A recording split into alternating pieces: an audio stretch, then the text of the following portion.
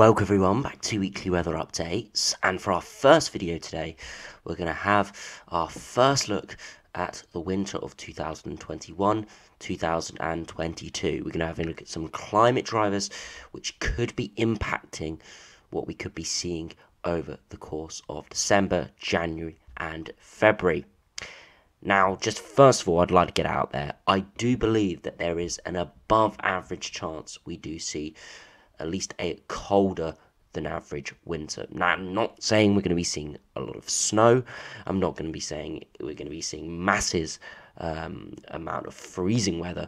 But I do believe the current drivers and sort of statistics that we do have are heading towards the potential of something at least colder than what we've had recently, and probably colder than average. But as I said, things can change, and we're just going to have a look at the climate drivers. So do remember, if you enjoy my videos, make sure you like and subscribe, and do remember to follow on Twitter as well, the link's in the description. So as you can see on the screen right now, opening up with an image of some very heavy snowfall we saw earlier this year. Now, we did see quite a cold January and very cold start of February this year. However, the winter of 2020-2021 did actually come out warmer than average. And again, it's very difficult doing these forecasts because we are generalizing 3 months, 12, 13, 14 weeks. That's what we're generalizing here. And of course, in those 3 months, you can get 2 or 3 weeks of exceptionally cold conditions, and then 9 weeks of really mild, wet and windy weather. And then that would offset being quite a milder than average winter. That's what we kind of had last winter. And I'm definitely seeing the signs this winter we could be seeing something a lot more blocked. And that's what I'm seeing with the drivers. And I'll show you that in a minute. But I just need to keep that out there, that I'm not guaranteeing we're going to be seeing a lot of snow. I'm just showing what's the highest likelihood at this stage. So we do first have a look at the zonal mean winds at 10 HPA. Now, if you don't know what this is basically a graph showing the strength of the winds in the stratosphere at 10 HPA, a pressure level a few kilometers above our heads. And you may have seen the phrase the polar vortex go around, and at 10 HPA, over the course of the winter, we do see the polar vortex forming. This is where we see a big area of very cold air, getting down to sort of minus 70, minus 80 degrees Celsius, above the North Pole, right at the top of the stratosphere. Now, it develops a low pressure core, and this provides very strong west to easterly winds. And you can see here, on this graph, we can see the wind speeds on the left and the time of the year. So you can see the polar vortex forms right at the end of August into the start of September. Now, it sort of climbs to sort of max strength around sort of mid-December to maybe early January time, and then slowly dips off into April. And now, something that's very important with the stratosphere is it does have a very big play in the weather for the UK and generally in the Northern Hemisphere. You've definitely, if you've been watching my videos and seen sort of Met Office videos as well, definitely heard the phrase sudden stratospheric warming going around. And this is basically where at 10 HPA, where we have this very cold low pressure system, we see a very warm sort of pocket of air push into this stratospheric core, and it displaces the polar vortex, or it can even split it. And what this does is disrupts these winds a few kilometers above our heads. These winds are one of the most core elements that powers the jet stream, which bring in the zonal flow, i.e. from west to east, with our air coming in off the North Atlantic, which even in the depths of winter is not particularly cold at all. It's generally pretty mild, and that's what we got in the winter of 2019-2020. We saw a very, very strong polar vortex and a very strong jet stream, and we generally had a very westerly theme. We had multiple storms.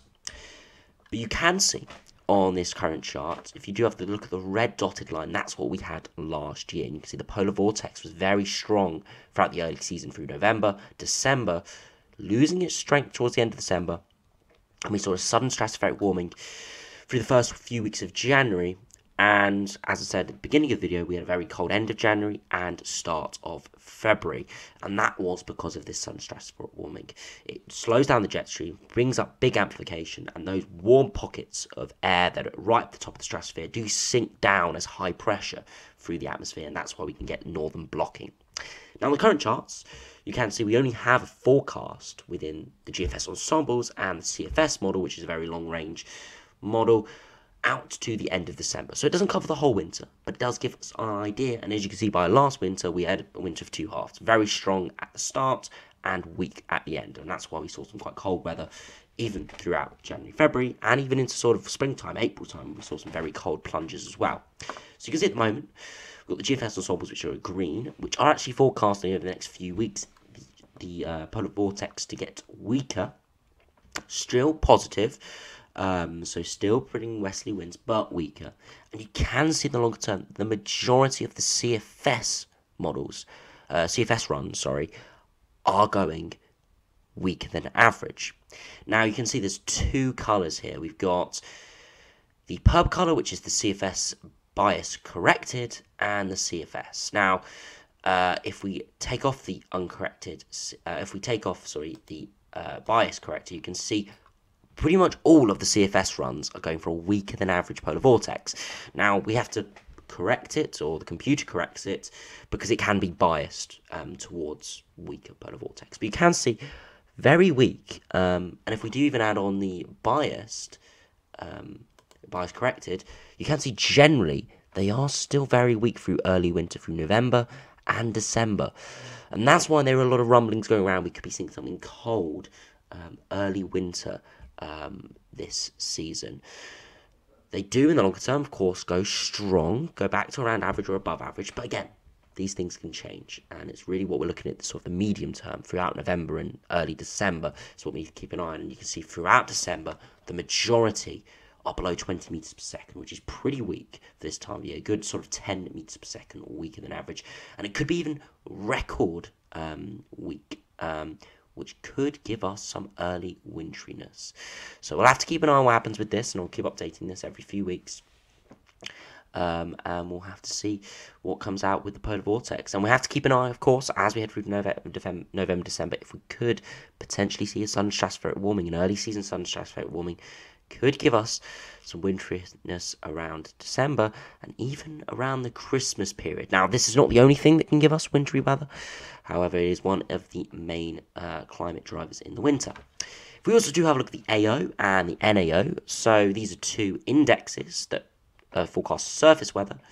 Now, I had a look at this a few weeks ago now, and I was talking about how the phases we have within the AO and the NAO, how we are exiting a positive phase and going to a negative phase. Now, if you haven't heard this explanation before, I'll do it very briefly. That basically negative AO and negative NAO means we've got above average pressure over the Atlantic, so the AO and the North Atlantic, because generally we should have lower pressure there.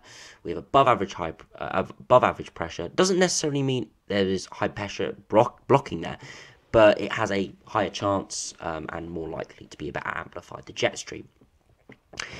And especially a negative AO means more blocking over the North Pole, and it spills out colder air. And we can see we are generally in sort of a negative phase. A lot of the time we have been negative over the last sort of 6 weeks, and it does look like we're going to be staying negative into the middle of October. And again, it's an encouraging sign. So if we stay in this negative phase, again, it's good for the amplification of the jet stream and potentially seeing some colder weather. If we also have a look at the NAO, you can see pretty blocked as well at the moment, and that's why we're seeing a lot of amplification. We're going to be continuing seeing that, and if you stay tuned for my sort of short range forecast after this, you can see that we're going to be having a lot of high pressure around, and that's pretty symbolic of this negative NAO. So if we do now have a look at the ENSO region, which is a bit of a complicated system that it's difficult to explain really in this video, which I don't want to be dragging on too much. But basically, the ENSO region is an area of water in the middle of the Pacific, stretching along from the Americas all the way along to sort of Asia, down the middle of the Pacific Ocean, and it is the sea surface temperatures which we're keeping an eye on. When we do have below average sea surface temperatures, we do have La Nina. When we have above, we have El Nino, and these do affect rainfall patterns across Asia and generally the sort of Pacific region. And, you know, of course, heavy showers, convection, all has knock-on effects within the climate. Big convective systems, big storms, does have knock-on effects. And with below average temperatures, which is forecasted for this winter, we have a 70 to 80% chance of a La Nina this winter. It does mean those rainfall and those storms in the Pacific, and I mean general low pressure storms, not specifically hurricanes or whatever, are going to be weaker than average, or going to be less than average.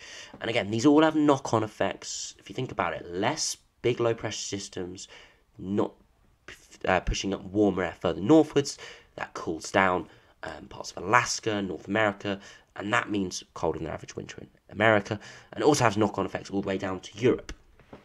Now, you're just going to have to believe me on this, because it is a very complicated system, as I said, but it does have a sort of positive impact on a colder than average winter. It's not guaranteed, of course, and it is generally done on statistics, as there was a lot to play within it.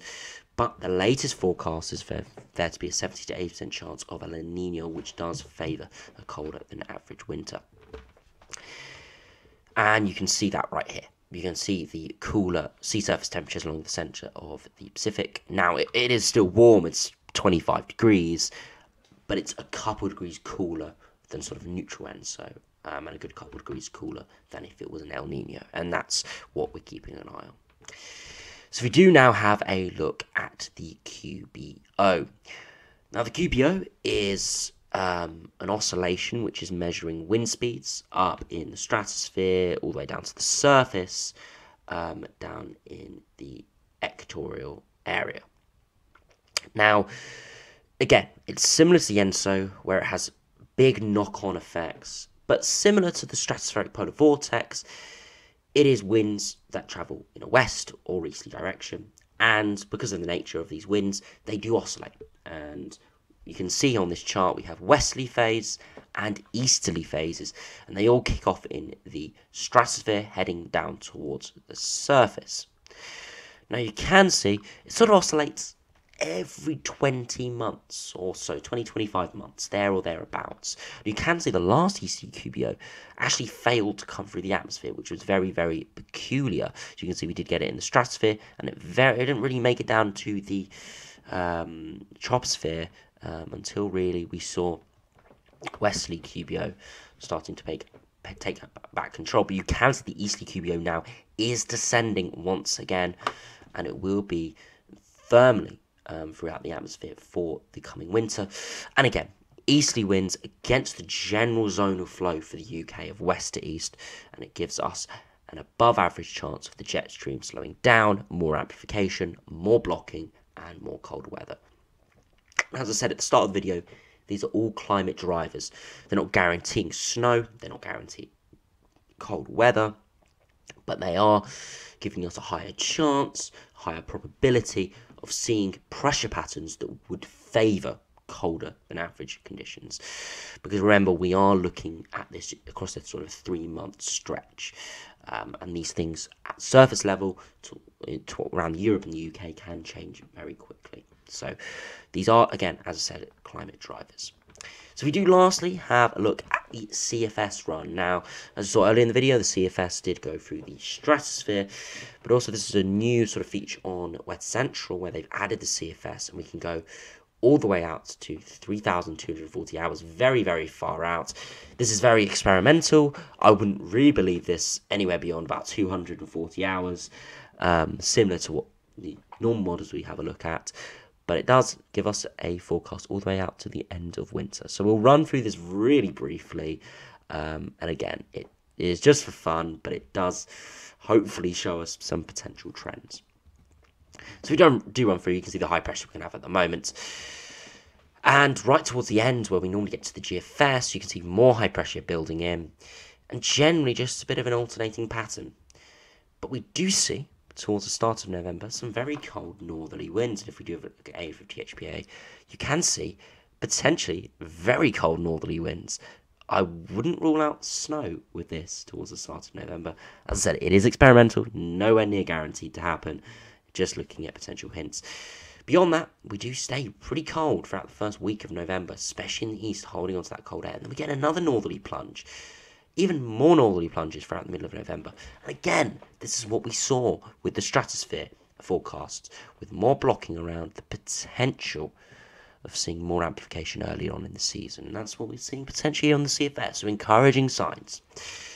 If we do finally continue through, it goes a bit more westerly towards the end of November, a lot of warmer and cooler sectors, potentially even pulling up a bit of a southerly wind there, quite warm, a lot of zonal winds. And December not looking particularly cold at all, very, very zonal. We do see a brief northerly blast on Christmas Day. Wow, very cold there on Christmas Day. It doesn't move through as it is a blast of cold air. We do go generally a bit westerly again. However, you can see we are building up a big Scandinavian high. It's starting to build. And we do go a little bit colder with the jet stream shifted southwards, and we generally do have cold air. We'd see a lot of big snow events likely with this warmer sector, with moisture sliding into this very cold, frigid air over Europe and the UK, bringing in snow. But then it does again go generally westerly. Again, we still see this repeated pattern of trying to keep this cold air coming in from the east all the way through the end of January. And we continue that all the way to the early February. It goes very westerly, once again, losing the signs of anything particularly cold. But right towards the end of February, we see a massive northerly blast. But again, that's pretty typical of the CFS, showing these big ridges of high pressure, which are very unlikely to come off. Right towards the end of the run, we go very cold with easterly winds. And we would be seeing sort of a beast from the east pattern with this. Very, very cool there. And we'd potentially be seeing a massive snow event, of course. Now, again, it is all just for fun, not guaranteed to happen, but again, just nice to see some colder patterns coming out, and maybe it is a sign of things to come. Now, I'll do updates on the winter forecast potentially over the next few weeks. If we do see any changes happening, if we do see anything happening substantially in the stratosphere, any more signs of a sudden stratospheric warming coming along, I'll keep you updated over the coming weeks and the coming months, and I'll hopefully have sort of an official forecast of what I do think is going to happen, with a bit more backing, a bit more data behind it, as we come into a shorter time frame. Towards the end of November and start of December, I hopefully will have a decent forecast out then. But as ever, stay tuned, as again, not guaranteed to see. It's not guaranteed winter will start in December. Winter could start mid-January. It could start mid-November. So always stay tuned, and we'll keep an eye on the models. Anyway, I hope you've enjoyed going through these models. I will link the websites in the description, so if you do want to delve deeper into this, as there is a lot of data, especially on the NOAA websites, into this sort of thing. So if you do want to do some research, and you'll probably know a lot more about it than me if you do spend a significant amount of time going through all this, because there is a lot of data, a lot of explanations on there. So if you are into that sort of stuff, do keep a lookout for that. But anyway, hope you enjoyed. Make sure you subscribe, and do remember to watch my video on the longer term forecast later this evening. So anyway, thanks for watching. Hope you enjoyed. Subscribe if you're new, and I'll see you again for another video soon.